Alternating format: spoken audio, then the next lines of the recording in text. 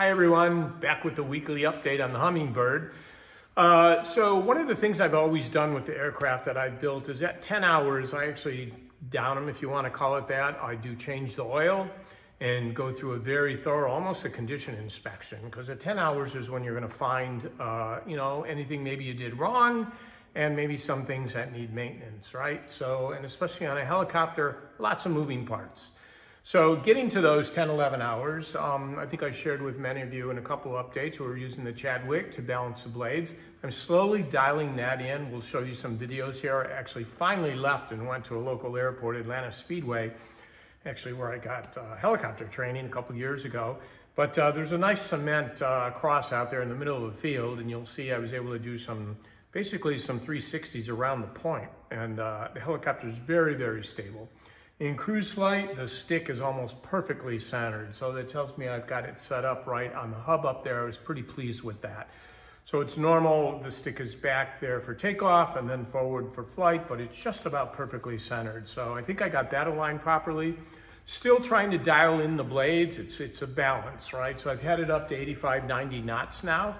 And there's a little more shake there than in the hover, so now we're gonna start the process of tweaking at cruise flight and balancing some of the hover stuff. So I managed to do steep turns, some fast stops, hovers, as I've mentioned, both nose in, 360s, center of axis there, 360s. So that's all working well. Takeoff and the landings are really a lot of fun right now. I'm starting to enjoy them.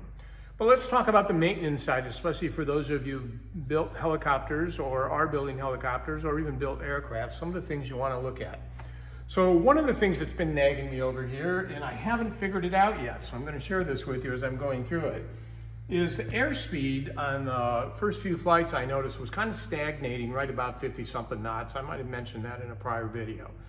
So I've been trying all kinds of things with the pitot tube, finally disconnected the static side of the pitot tube, and voila, airspeed works well. It appears doing the GPS triangle, I might be 3 to 4 knots high, and actually flew alongside another RV-8 and kind of verified that airspeed, and the altitude was maybe off by 30 feet, which whose airplane is really off, don't know, right? But anyway, what I've done so far, it turns out the pitot tube was leaking on the pitot side and the static side. So I have fixed the pitot side, and then the static side I fixed with an O-ring inside there. So I'm anxious to go test fly this now and see if we get any difference. I'm usually pretty good at static system. This one has me confounded a little bit, but we're gonna get there with it. Let's see, what else we want to talk about maintenance-wise. We'll show you a still picture. It actually is relaxing enough now in flight that I can take the phone and take some pictures. I could have done it with a screenshot on the EFIS, but I didn't think about that. So I grabbed the phone just to show you the CHTs in cruise flight are all really lined up pretty nicely now, and as are the EGTs. And what I've done, I think I mentioned once before, I put a little richer jet in it. I'm flying now on a number 40 jet. We started with a 42, I thought was kind of lean. And then I put a little richer injector nozzle in cylinder 6. That brought that one down a little bit. And now I've also put a little leaner nozzle in cylinder number 5 by just a half. So it's a 0.0275 now instead of a 0.028. And you'll see that in the picture, the EGTs. I just want to bring number 5 up just a little and we'll see what happens. Abruptly end, Carol cut me off with a question. We thought, okay, I better answer it. So what's your question again? So you're talking about nozzles and injectors, and I'm just curious as to where they go, what's going on with them, and I understand they're controlling something. Yeah, great question actually, and I probably should have not pretend everybody knows what I'm talking about. So here, I don't know if you can zoom in on these, and I'll put a light on them and see if that helps. No, the light makes it worse. Okay. Yeah, how's that? Good? Good. So if you look at the one right here, this is a jet, okay?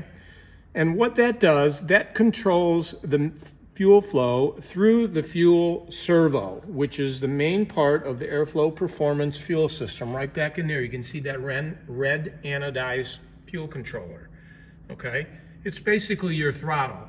And if you, I don't know if you can get down here, maybe I'll just take a still picture, but the jet, there's a little fitting down inside here and you probably can't see it. I'll get a still picture and we'll do it. But the jet, what you do is you change out the jet to make certain you've got the proper fuel flow for the engine at the highest power settings. So as I mentioned, we started out with a 42 and now we're down to a 40, okay?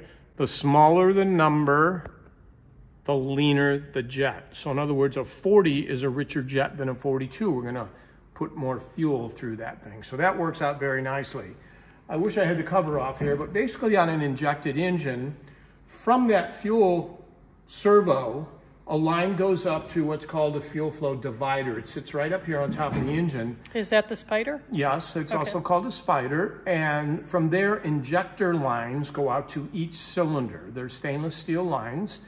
And so you have a nozzle that injects fuel into each cylinder. So what we can do is actually balance those cylinders so that they actually all peak at the same time. And you do that with various sizes of injector nozzles. Excuse me. So this one here is a stock 280.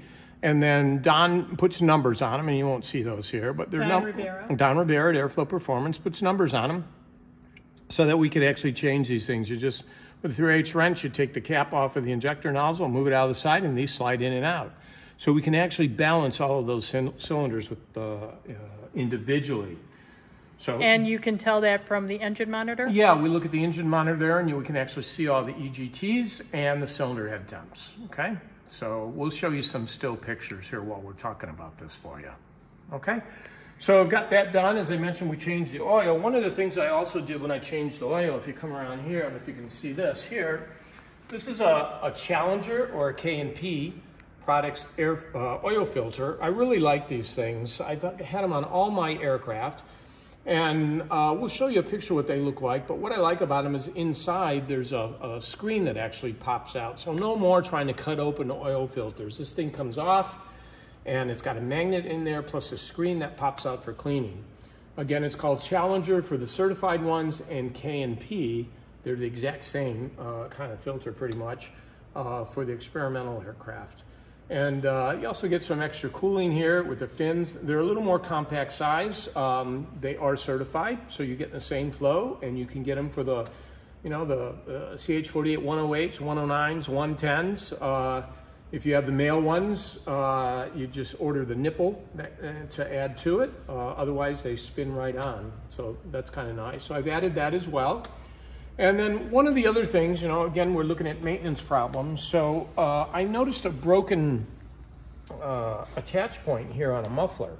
It had cracked. And so I talked to Brad at Vertical Aviation, and, you know, Brad's been super with support. And he said, you know, we were afraid that might happen, and I think he's seen it once before. So I sent the mufflers in, and Brad has actually added and really beefed up this area now. So we not only have a tab coming up this way, we've got a tab wrapped around, welded, and then these two welded together.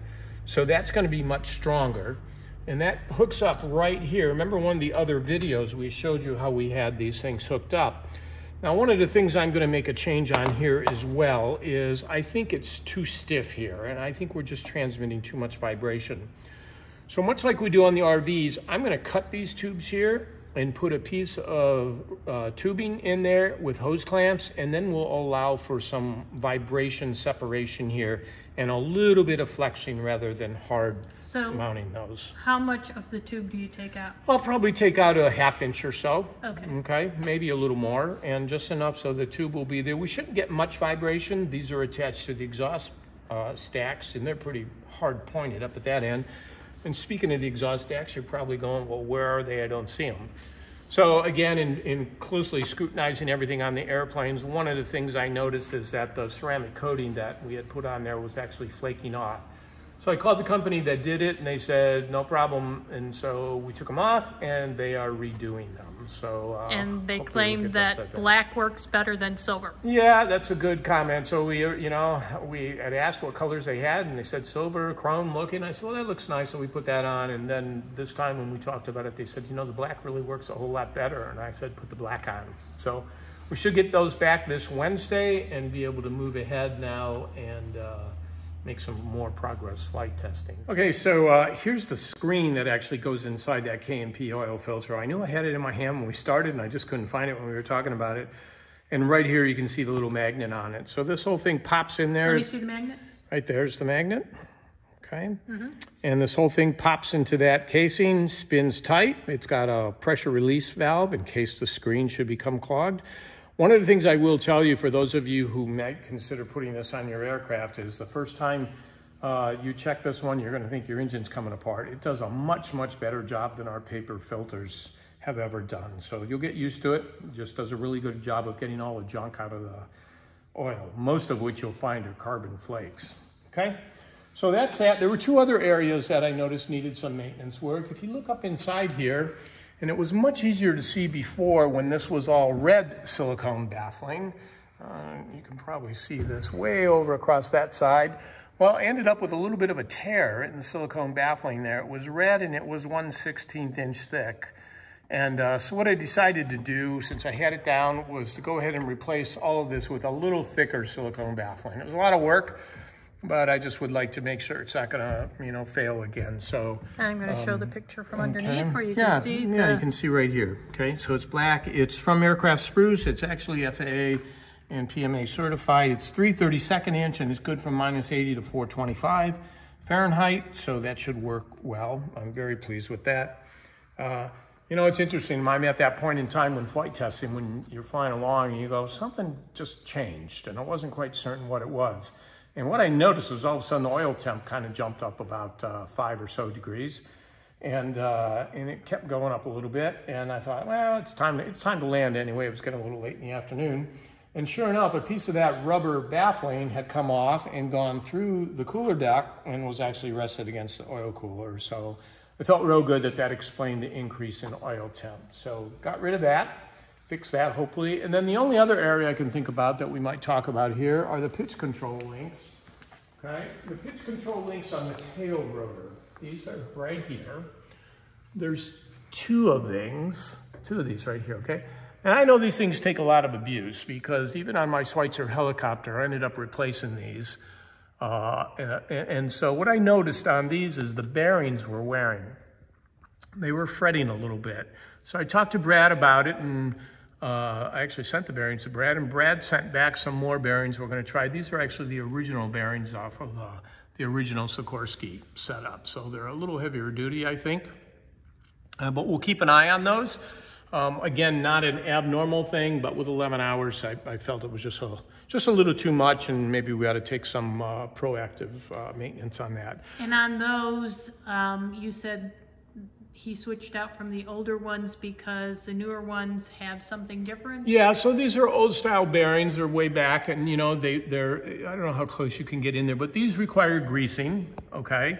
Most new rod end bearings today are either self-lubricating or you just end up putting a little bit of, some kind of liquid in there. These do require packing with grease every once in a while, so they're a little different. So it was an improvement. It was supposed to be an improvement. Yeah, exactly. Okay. Other than that, I can't wait to get back in the air again. I am having a good time with it. It's a lot of fun, and I'm kind of annoyed these next 2 days. The weather's kind of nice in Atlanta, but we'll get there. Anyway, thanks for watching, and talk to you soon.